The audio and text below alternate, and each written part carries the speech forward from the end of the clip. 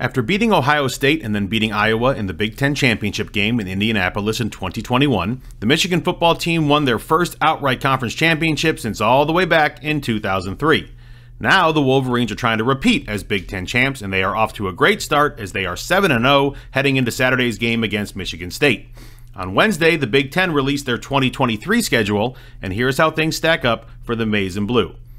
After starting at home against East Carolina, UNLV, and Bowling Green, they stay at home in Week 4 versus Rutgers, on the road at Week 5 against Nebraska, on the road at Minnesota in Week 6, back home for Week 7 versus Indiana, at East Lansing for Week 8 against Michigan State, a bye in Week 9, back at home against Purdue for Week 10, at Penn State in Week 11, at Maryland for Week 12, and then Week 13, the game in Ann Arbor versus Ohio State. Follow Detroit Sports Nation for more breaking news updates.